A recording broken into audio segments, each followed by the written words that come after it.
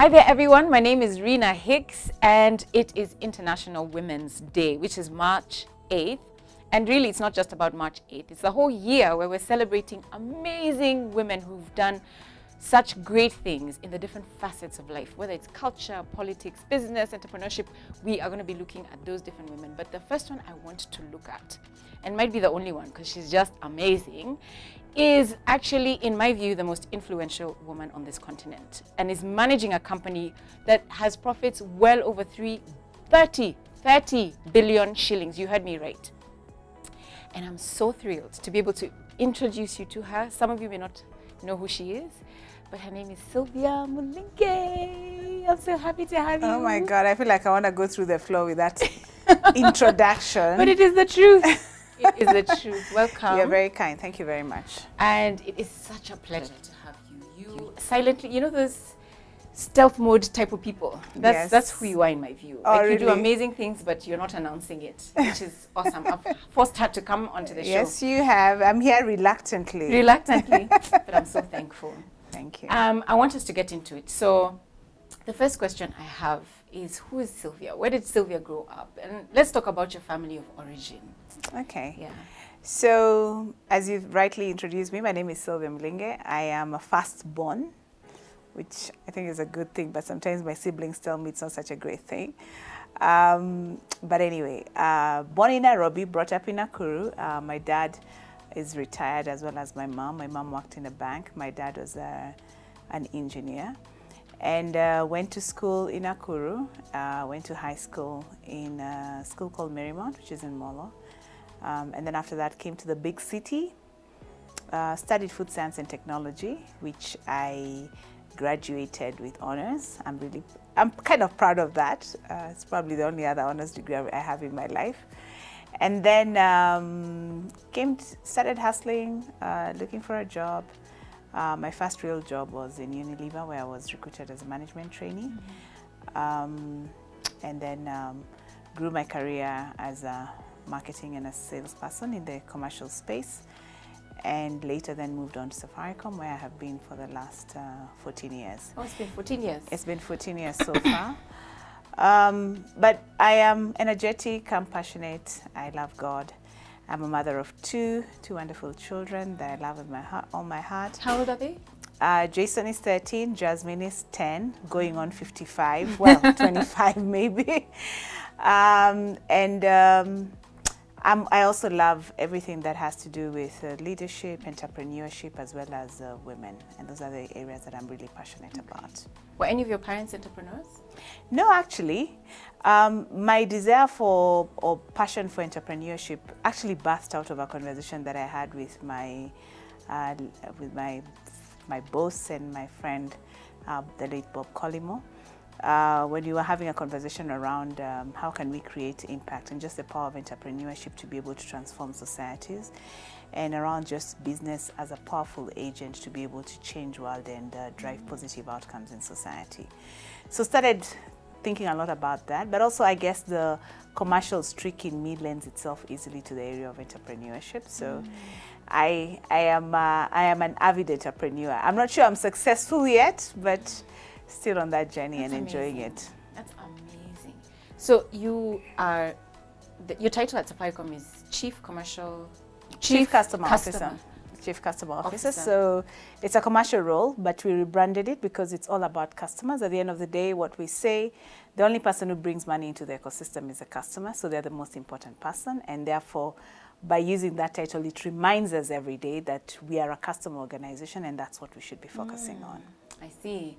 So if you look back, maybe to what people said when you were younger, is there anything that came about in your childhood, either just the way that you behaved, that you can sort of point back towards and look at and say, yeah, I can see how I got here? Or perhaps I can rephrase that to ask, are there things that happened in your childhood that were clear to you and others around you that you will be a success? You know, there are guys who say, I'll be president of Kenya, and they become president. Yeah, was there anything like that in your... No, well, I think, first of all, just the inspiration that I got from my parents, being a firstborn, and just my dad always wanted me to be the best version of me. And he really sacrificed a lot. And I think the best that he could do, because I come from a simple background, and therefore my dad really saved to like take me to the best schools, or at least what I worked hard in school, and then he worked hard to pay the fees. And he always encouraged me to just pursue a hard work ethic and be excellent in everything that I did. So I was always like stretching myself, going beyond. So I was in debate, I was in drama, I ended up being a prefect, I ended up being a head girl. So I don't know if that points to anything in the future, but I was always kind of pushing myself and going the extra mile just to make sure, first of all, starting off by saying that I didn't want to disappoint my dad. But then over and above that, just pushing myself to excel because I wanted to create that best version of me. And I guess that has always been my life motto. I don't think I ever like had a big vision. I guess the grandest vision I had at that time was I wanted to be an air hostess because everyone was traveling around the world. Yeah. And I mean, air hostesses travel around the world, so I wanted to see the world. But I mean, one of my life mottos is I live my life forwards and I understand it backward. And therefore, every space I find myself, I just try to be the best version of me at that particular time. And then ultimately, you just find yourself moving forward, and then the dots connect, and suddenly you've moved from A to B, and it becomes a life of impact.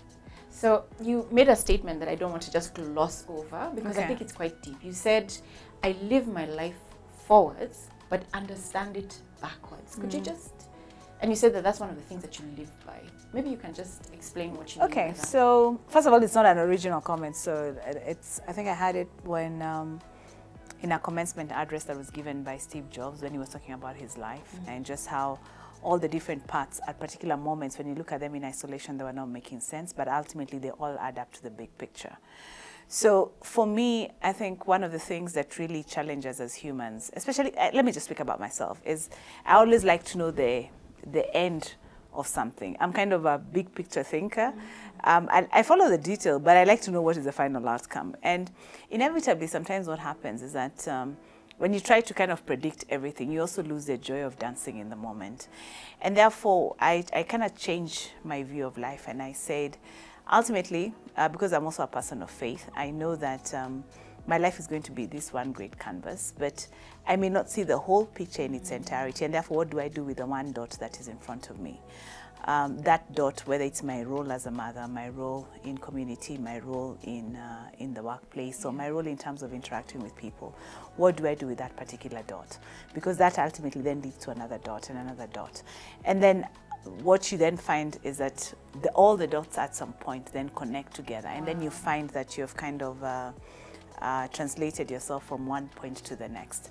So that's kind of then how I live my life. It also makes it easier in terms of handling sometimes life challenges when they come, because life is made up of mountains and valleys. And I've also gotten to the place where I've learned to embrace my process. Part of that process is not easy, but it ultimately builds capacity in me. It builds a stronger me that then is able to handle whatever comes in the future. So just learning to live in that moment and making the best of that moment is about that dot and then another dot.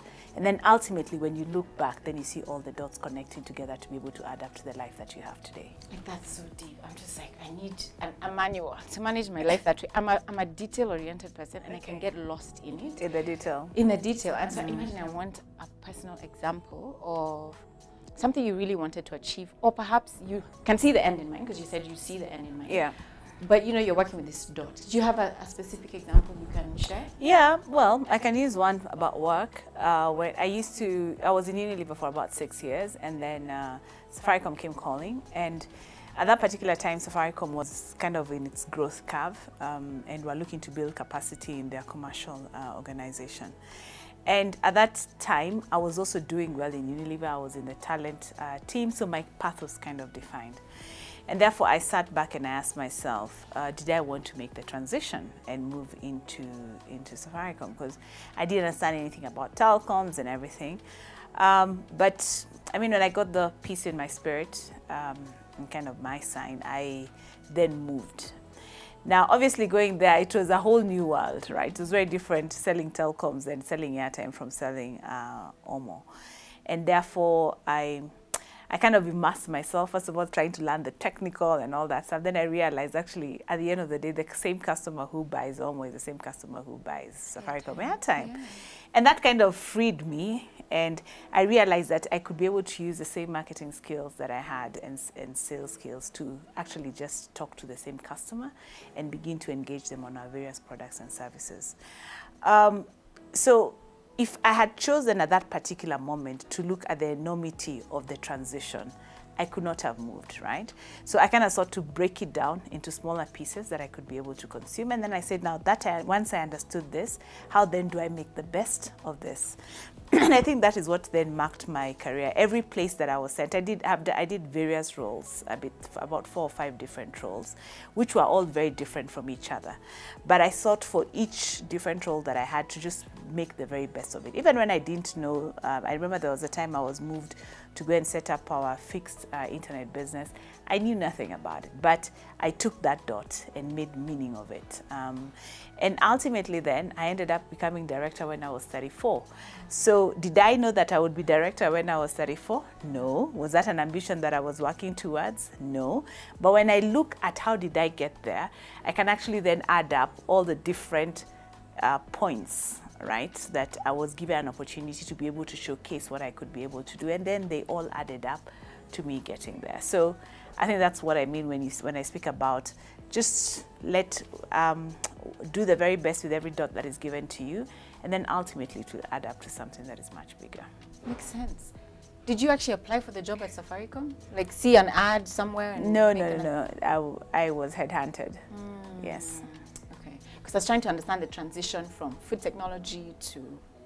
So I did food science. So when I went to Unilever, I thought they would take me to the factory.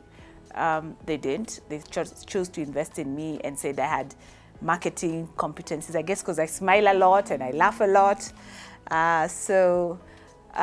They then built my commercial skills, and then ultimately that's what now led to where I am today. Really interesting, really interesting. I have so many questions for Sylvia. I don't want to overwhelm you with so much content, so I'm going to split this interview in a couple of parts. So this is part 1. So this is Sylvia and where she came from. Next, I want to go to Sylvia, the mom, the mummy. How do you do it is what I want to know. Subscribe if you haven't. There's great, and I promise you, fantastic content coming right up. This is Rina and you're watching MoneyWise.